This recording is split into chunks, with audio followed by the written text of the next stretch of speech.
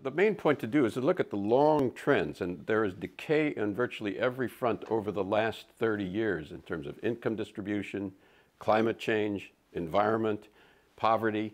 If you counted poverty the way every other nation in the world counts it, a quarter of our society is in poverty. That is half of the median income. So there is an underlying decay in the system that, as I say, the political system can't handle, and bound to come with that are both protests, political protests. Much more interesting is changes in the institutions, worker-owned co-ops, neighborhood ownership. Changing the ownership of capital is happening in many, many parts of the country. There are 10 million people in worker-owned companies of one kind or another, 130 million people in co-ops of one kind or another. These are going to the question of who owns the capital, which is the central issue of any kind of a corporate or capitalist system. And I think that's going to build out of the decay and out of the pain. Well, a lot in what you just said, but let's start with some examples. When you say there are examples, name a few. Well, depends. The most interesting one, of course, is in Cleveland, the Evergreen Co-ops, which some people have heard about.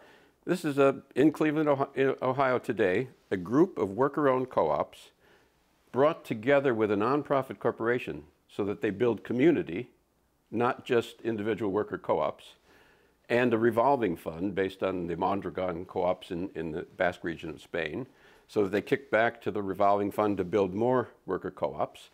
So that's the complex. They've got 3 or 4 of them on the ground.